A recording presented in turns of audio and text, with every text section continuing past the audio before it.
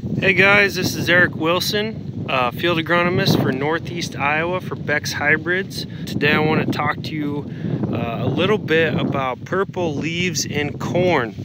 So I've been getting quite a few calls about purpling right here in this field.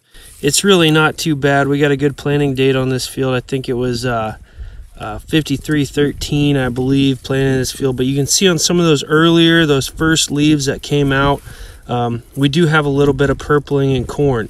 So what I'll preface this with saying is certain hybrids are more prone to this than others. In fact, if we look back here, sometimes this can just be a little bit of accumulation of sugars. You see on this leaf here, it got broken off during their side dress pass, and you get a little bit of purpling. That's actually anthocyanin, which is a sugar compound, and it can accumulate in the leaves and cause some of that purpling. But on these lower leaves, what I believe is happening is this is probably due to restricted root growth, just due to the nature of the beast and the spring that we dealt with in north central Iowa. And this looks to be a little bit of phosphorus deficiency. Now you can see on the later leaves, they've come out of it nicely. They're progressing very well. These corn plants are at V6 for the most part across the field, look very healthy and progressing very nicely with the growing season. But back to what can cause this, especially in wet years when we have wet planting conditions, we can get restricted root growth. To illustrate that a little better, I dug up this plant here, and just to show you, it was sitting in the row like that.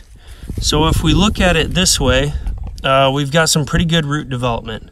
Nice side to side, pretty even. Now if I turn this 90 degrees, you can see that that's pretty narrow. What that root system did is it followed the seed trench.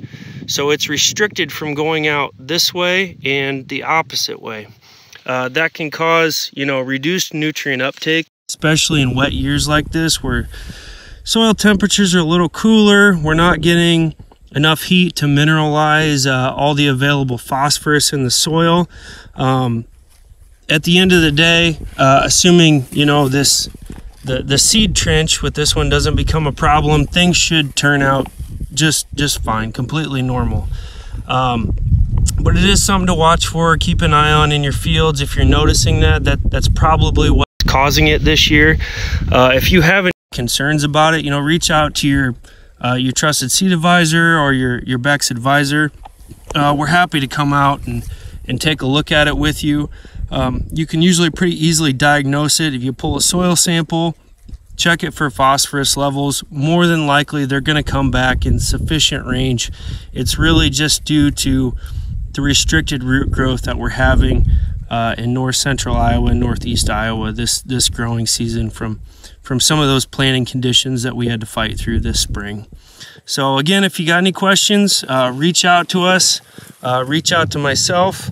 And again, thank you very much for listening, and hope everyone's getting along okay this early summer.